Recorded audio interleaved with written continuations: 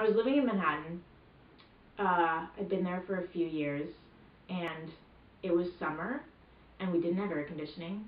And usually I had a gig during the summer, like whether it was, some place where I was every day rehearsing for a show or whatever. Didn't have a gig that summer, didn't have air conditioning.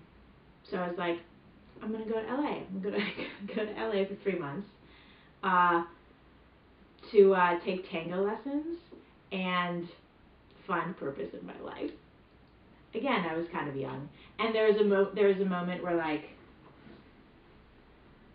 once I got out here and lived on people's couches for three months, I was like, I don't know, I liked it. There's more work out here. So ultimately, it became I chose to stay because of the more work, but I came out here because I didn't have air conditioning.